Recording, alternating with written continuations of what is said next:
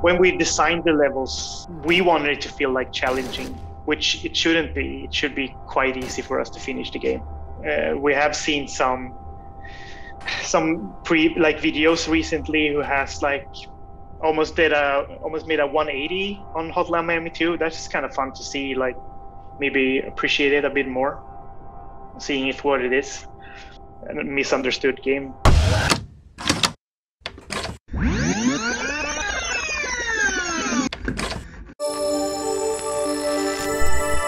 I really hate to say this, but Hotline Miami turns 10 this year, so with that in mind, it's probably a good time to take a look at the development of the series. A retrospective, if you will, or perhaps a post-mortem.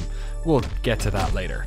Jonathan Soderstrom and Denis, the two halves of Dennaton Games, are currently working on their first new game since 2015's sequel to Hotline Miami. Recently, we all jumped on a call to talk about the story of its development, everything from their collaboration process, to design decisions, picking the soundtrack, how the first game came together, their dreams for the sequel, and its turbulent reception. There's a lot here, so let's get to the beginning. First things first, how did an indie dev in Sweden and his musician friend decide to start making games together? And how on earth did their first commercial game go on to be a global hit? So I'm from a very small town, so there wasn't much to do. We had like a big scene of hardcore music. Straight edge was kind of big in Sweden back in the 90s with Refused, and so I was part of that scene. Played some music, mostly just hanging out with friends at home, playing video games. I mean, growing up, it was all things from USA, like wrestling and Turtles and Transformers, and I listened to like English voices and all that before I even knew the language. And we don't do any dubbing or anything here. Creativity for me was just like a hobby until I met Jonathan. I was going educating to be a kindergarten teacher, and I worked in the kindergarten for a long time before I started doing the education. So for me, everything like band-wise or drawing or all of that was just for fun. At that time, I was just trying different ideas, making games. I made like maybe 50 games before we made Hotline Miami. I was throwing them up online, and they got a lot of hype. Like a lot of years before Hotline Miami, I was doing interviews and stuff about the games. That's how I learned about Jonathan. I read it in a Swedish video game magazine. They did a lot of like coverage of indie devs, and Jonathan was one of them that they did multiple times. There wasn't really any money in it. I made a game that got nominated for an IGF award, and after that I got like a patron who gave me $1,000 a month for 2 years, and that was really nice. Otherwise I would have probably quit making games. It was just a creative hobby from the start, and there was never a plan to make money off of games. It just sort of happened. I knew that Jonathan was making games, a bunch of them, and I played a lot of them. So I had like a small idea for a music video game for my band. So I asked him if he wanted to do it with me, and Jonathan told me that he could do it, but I had to do the graphics because he didn't want to do everything on his own. That's how we started. That was like the first time I did pixel art. So Jonathan taught me the basics, and yeah, that was the first thing we did. Denis had moved from Sweden's east coast to Gothenburg, and it was here that he was introduced to Jonathan Soderstrom. Jonathan, who also went by the handle Cactus, was a well-known figure in Sweden's indie game dev scene, while Denis was a singer and keyboard player in synth-punk band Fucking Werewolf Asso. Denis collaborated with Jonathan on an interactive music video for his band. They worked well as a team and decided to try something bigger. Their next project, Life Death Island, was perhaps a little bit too large in scope and never saw the light of day. But the boys enjoyed collaborating and decided to try and work on another game. Denis ruffled through dozens of prototypes that Jonathan had worked on over the years and came across a top-down shooter that Jonathan had scrapped because of issues with enemy pathfinding. Its name was Super Carnage.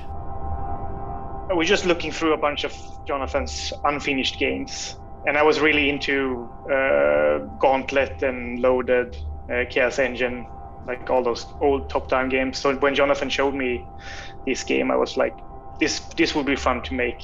I did like the basic graphics over a weekend when my parents was visiting, just like the main character and the enemy. And then we just took it from there. It was just supposed to be a small arcade game. And then Blambeer, who worked with Devolver, got the hands on the demo and they showed it to Devolver. And they contacted us and asked if we could make it into a bigger game. Wow, that's wild. They actually pitched you on it. Was there any hesitation? There was a bunch of hesitation because it's a publisher. So it's a scary thing. At that point, all you knew was like publishers in movies and music. They tend to like take your IP or the things that you create and then they own it. And yeah, but we did mostly talk to Nigel in the beginning, and he was very like straightforward that like you own everything. We just wanna publish cool games and get them out there. So that felt like they kind of do the same thing that we're doing, but on the publishing side of it. So that was kind of cool.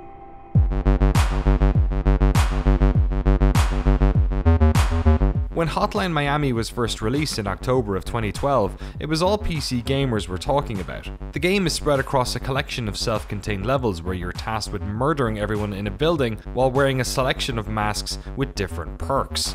It evoked memories of classic top-down games, but with far more punishing enemies, which forced players to either plan ahead or gleefully throw caution to the wind. Equally as important though was that it was just fucking cool. The colourful high-contrast colour palette and in-your-face soundtrack created a game that was just fun to be in, even as you died over and over and over again. But asking Jonathan and Denis to explain their design process is tricky because of the nature of their collaboration. Jonathan codes the games, Denis does the art, but the design responsibilities they share come from an organic, unstructured form of teamwork, almost like band members writing a song in a jam session. Before they knew it, Hotline Miami was here.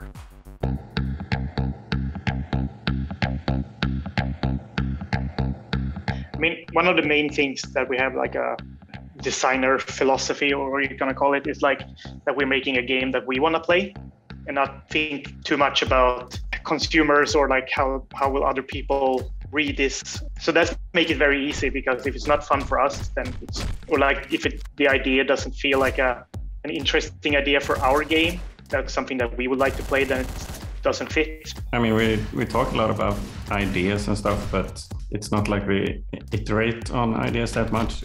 Either it fits or it doesn't, and usually it fits. Like, I don't think we have had to scrap basically anything we put into the game. Yeah, maybe more like tweaking, but not like this doesn't work. I don't think that happened. It's hard to say who did what in like broad space, like remembering like whose idea it was. But yeah, like for example, like dialogue is all on Jonathan. Maybe like discussing like the broad idea what they're going to talk about, but I mean everything was like, it's almost like it's one entity doing all of it in a sense.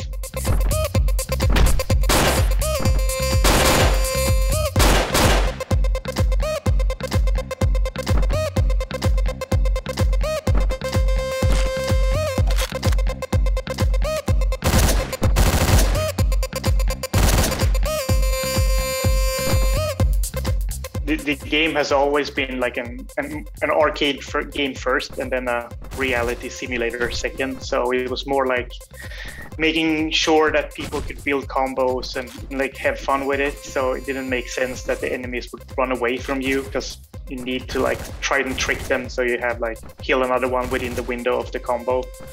So I don't think we never wanted to do like realistic behavior. There was only one way to do it in Game Maker, and it didn't always behave the way you wanted to. Like the enemies would just go too close to the wall, so it looks like they are almost inside the walls when they're walking next to them and stuff like that. So you had to figure out how to make the grid for the pathfinding perfect. I think throwing the weapons might have been a bug at first. When you were picking up a new weapon, you had to discard the other weapon. And I think I forgot to make the weapon stop, so it just flew away. And it seemed like a cool idea to be able to throw the weapons at enemies. so I did mostly like the interior and all the characters. So Jonathan did all the tiles, all the symmetric stuff, because I'm not very good at that. But I mean, everything came very fluently. Everything just came very natural. It was very simple to make it fit with Jonathan's style of programming and tiles and all that. The game is actually quite minimalistic in a way. It's just that there's a lot of patterns on the floors and stuff that makes it look busy. So there's not really a lot of objects in a level, at least not in the first game. Hiding the emptiness with the busy tiles is pretty much what worked for the game. I think we also tend to use make sure that we use different colors for tiles and characters so it doesn't merge together. I think that's one of the tricks that we use a lot. The main goal for me was to make a game that felt sort of like it was geared more towards adults, or at least people my age. Inspire people to try to figure out what's actually going on, so it had to be mysterious. Also, we didn't want to encourage anyone to commit any real acts of violence, so we had to add that element to the story. But also, it was important, I felt like, with the story. And I remember we talked about this quite early, that we didn't want it to be in the way for people who just want the game to be like an arcade game. So you could play the whole game and not have to click through like a bunch of dialogue and watch a bunch of cutscenes. I remember that like after I did the graphics that weekend when my parents were visiting, Jonathan had like a week where he put it all together, like the basics of it. I remember that you added some music that you had on your computer, just like random stuff that you listened to. And I think that was like the first. I don't remember how. Did you just put it in there for fun, or did you have like a plan with that? No, just put it in for fun. So that had like a really cool vibe, because that music was very repetitive in a sense and almost like hypnotizing. So then we started like looking for similar music. I remember Jonathan was like on Bandcamp a lot, just browsing and then showing me stuff like maybe this, and if it was cool, we bought the soundtrack and put it in, just play with it for a while. We didn't want the music to be stressful. We wanted it to be more hypnotic, not the highest tempo. I sent out emails asking if they would be interested and like explained our position. We didn't know how much money we could afford to pay them. And if they said yes, I sent them on to Devolver and they sorted out the paperwork.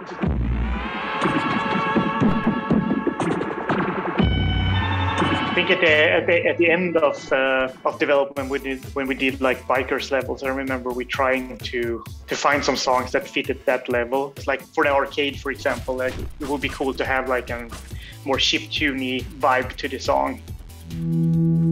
We had some issues releasing the game. That was kind of a pain because Game Maker had some weird assets that we didn't know of. So I think that was very problematic to fix. Like, some people couldn't get the game to run, and the reason was that they had a printer connected to the computer.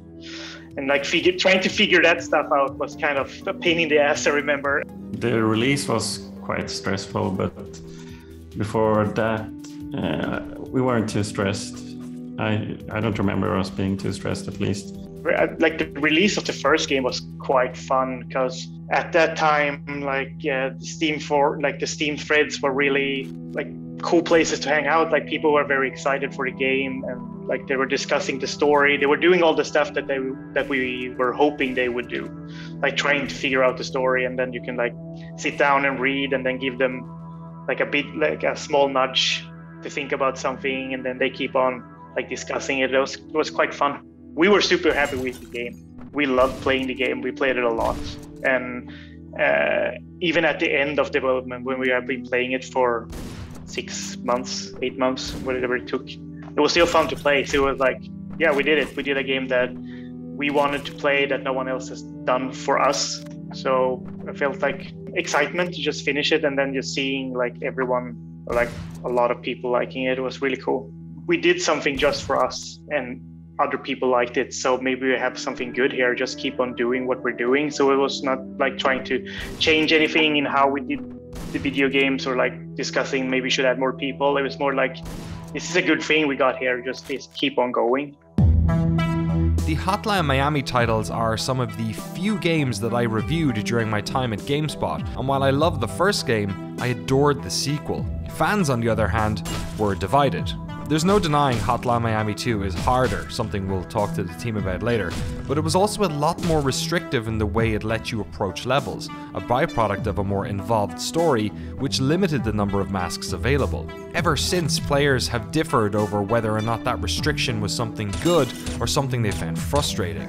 So let's start at the beginning. How did they first approach the difficult second album? Well, it started out as a plan to make a DLC for the first game, but pretty soon we decided to do everything from scratch because it felt weird adding stuff to the Game Maker project. I could do a much better job at the programming and have it less messy if we started from the beginning, and then it became a sequel instead of a DLC.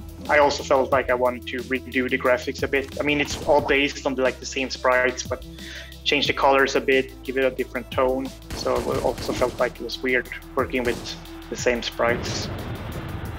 It was quite nice that we didn't have to worry about money. So we could spend a lot more time making a more complicated game.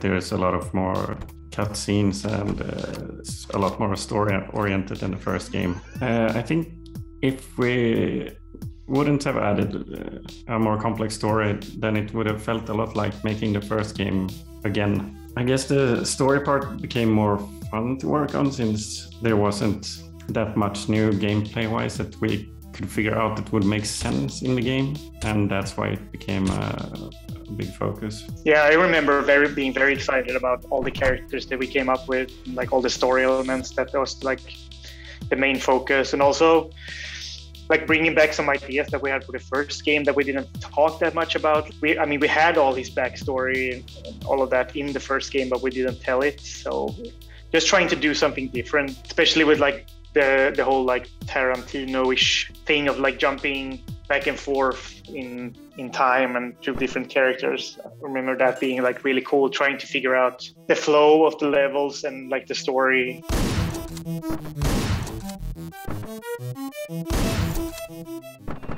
It's quite funny story about the whole masks giving you different play styles for the first game, because in the beginning it was just meant to be cosmetics.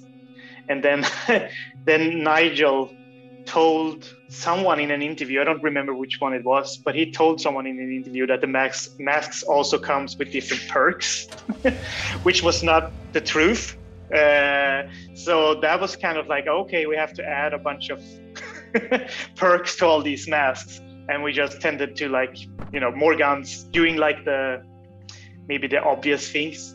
So I remember for the second game, we wanted to do that right in a sense, because some of them was kind of not good, and Tony the Tiger was way too overpowered. And I remember we had an idea for him, just remove his ability to carry weapons, and that could be a cool idea. So that was really fun to really think about all these different gameplay ideas for the characters.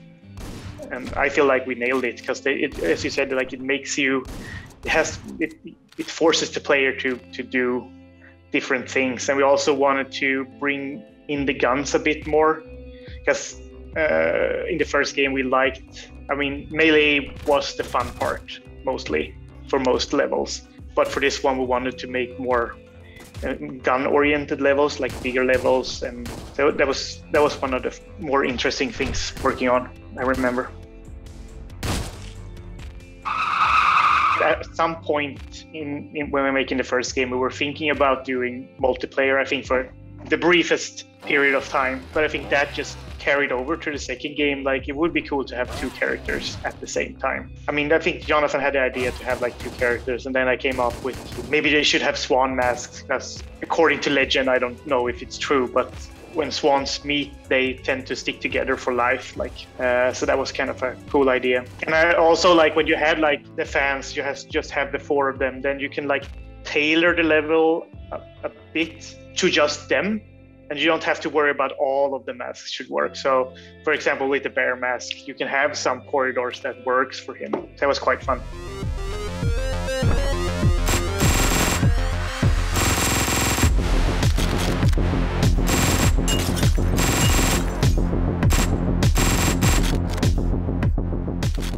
After the launch of the second game then, what did that feel like? Because the first game, you're an unknown, crazy, there's no expectation, any of that shit. And then with a sequel, obviously you've got, so I can't imagine how many people played it, but they're all going to have their own version of what they think the sequel should be. So what was that like after you came off of 2? Was it similarly enjoyable, the sort of post-launch honeymoon phase, or was it trickier? It was horrible. Yeah, it was horrible. I think we were both quite surprised because we were very happy with the game, and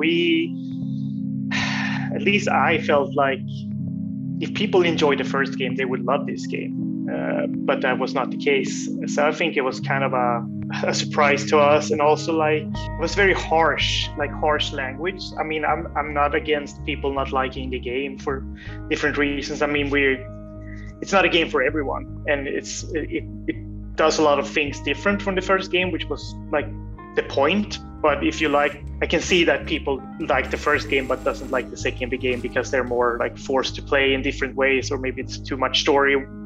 But just how people express themselves to you in comments or emails, I feel that was quite different from the first game. Because I remember there was a lot of critique for the first game as well, at Steam, for example. But it was more if there were bugs, people were posting them, explaining what the problem was, trying to help them make the game work. And now it's just this is a horrible game. I hope you all die. You suck, and a bunch of swear words and worse things than that.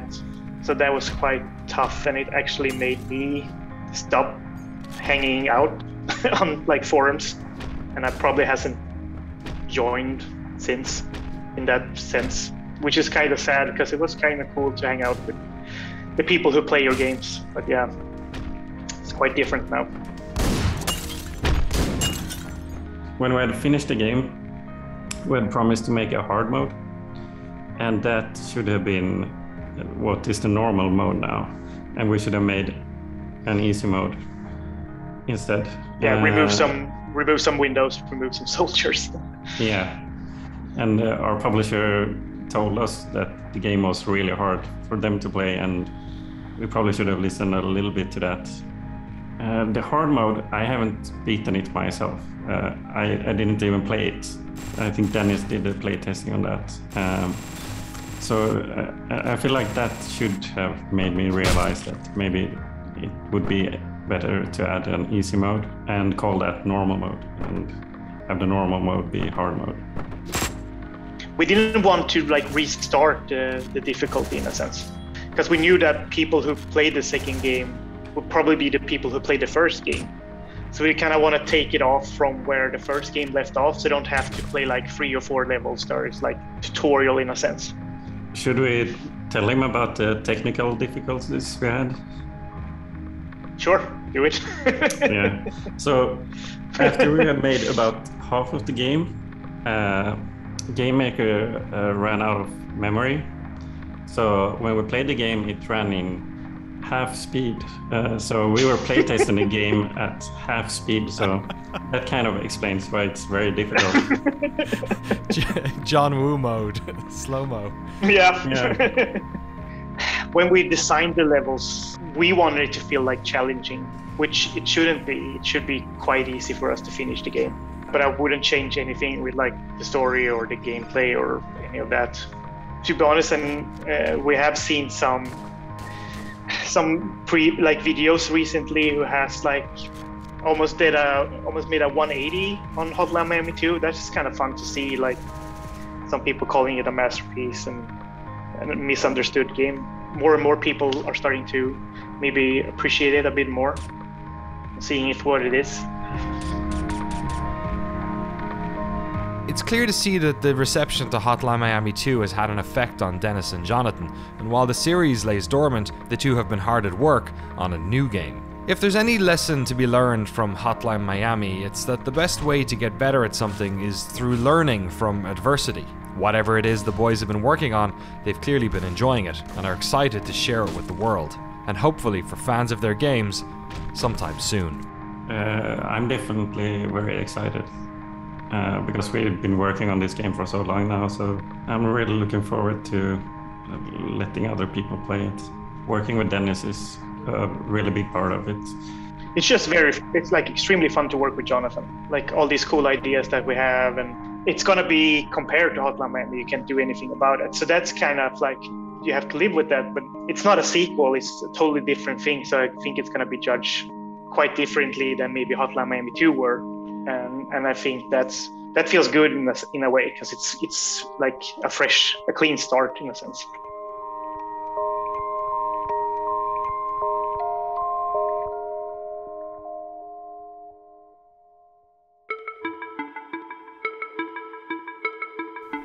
Hey, Danny here from Noclip. Thanks so much for watching our documentary. I'm not sure if this is a documentary, more of like a retrospective or a post-mortem on Hotline Miami 1 and 2. I think the distance from the game really helped the guys sort of open up and talk a little bit about what it was like when they came out and the highs and lows of the various receptions.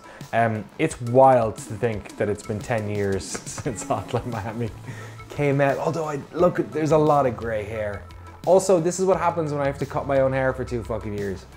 Jesus. Speaking of COVID and remote interviews, while we have been trying our best to spice these up and make them, you know, a bit better than you just watching Zoom calls, you know, by pumping them into CRTs and stuff, we're kind of a bit fed up with the remote interviews, you know, producing them that way and all that. And while COVID sort of continues to, you know, have its peaks and valleys, in 2022 we're going to hit the road. We really want to hit the road more, go visit some, you know, if we can't go to studios, go to people's houses, go to cities where games were made and catch up with people, you know, go to remote parts of the American West and talk to some studios that don't often get the limelight. We have loads of big plans for 2022, and we couldn't do any of it without the support of all the people here, and also hopefully maybe you as well. If you head over to patreon.com/noclip, you can help us out. Literally every dollar helps. It helps us produce more work. It helps keep the team as the team. It helps us keep all this stuff, you know, influence free, advertising free, you know, paid content free. We've been doing this for 5 years now, and we're really proud that we've never done any of that stuff, and we're always going to keep it that way. You know, I will close the channel before we do anything like that. So really the heroes are all the folks who chip in and help us do it. So thanks so much to all the people here who have been supporting us, and thanks to you for watching this video. And if you're able to, if you have the means, consider chipping in and helping us do more work. Thanks so much, and we'll see you again real soon.